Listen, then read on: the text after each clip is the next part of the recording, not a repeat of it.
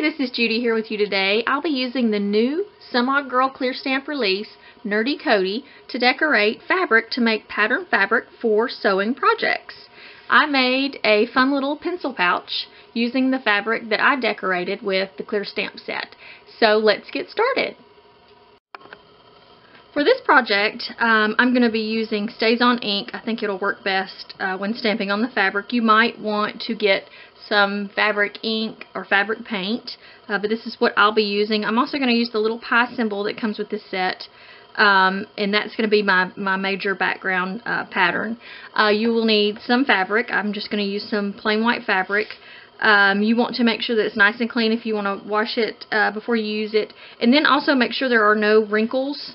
You don't want your image to become crinkled under any wrinkles there, so you'll probably need an iron. I'm going to use a small craft iron, but you can use your clothes iron as well. And just make sure that fabric is nice and pressed out before you get started with the stamping. So let's take care of that first.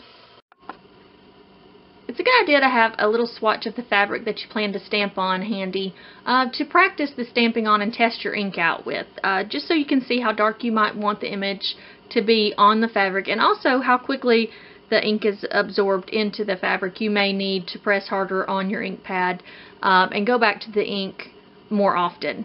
Also, I wanted to show you what, if you stamp on that wrinkle or any of the wrinkles on your fabric, what it might look like when you go back to iron it in preparation for sewing. You pull that wrinkle out and you have an incomplete image in several spots. So you definitely don't want that. So make sure you've got that fabric nice and flat before you begin stamping.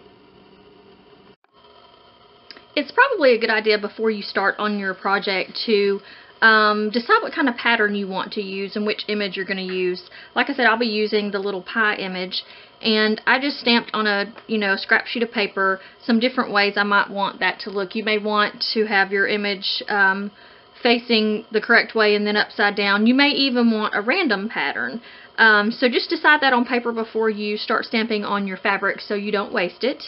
I laid my piece of fabric out, and I am going to use tape to hold it down while I'm stamping, and also to give me a nice straight line for working. You could use washi tape, or I'm using masking tape, painter's tape, anything like that that'll come off the fabric easily afterwards. So I just put my fabric down, lined it up, and then I also made little hash marks showing exactly where I want to stamp, because I plan to do more of a detailed pattern than a random pattern. Okay, I've got my tape on. I know exactly where I want to stamp. So now all I'm going to do is, just using the Stays-On ink, just stamp like you would normally do on any paper crafting project or anything else. So I'm giving it a nice hard press in the ink and on my fabric because I want it to show up nice and dark. So I'm just going to follow along, stamping here above all of the marks that I made on the tape.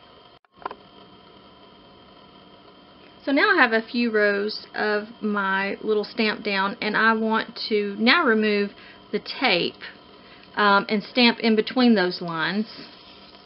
And here you could maybe turn your stamp upside down just to give it a different look. I'm just going to continue on with it facing the same direction, and then just stamp in between each of the stamped marks that I already have.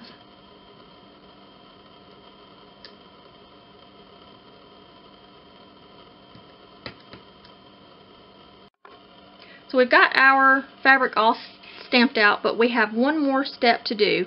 Just go back to your hot iron and press the entire area that you stamped on. You want to get every stamped image with the hot iron to heat set that image into the fabric and get that ink nice and set in.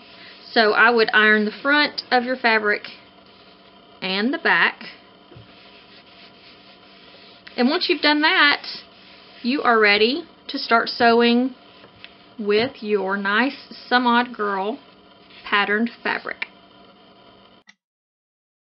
So here is my completed project using my new patterned fabric that we made with Nerdy Kody. If you decide to make yourself some fabric and sew up a nice project, make sure that you go to Pinterest and pin it to our Ottie's pin board We would love to see what you make. Thanks for joining us.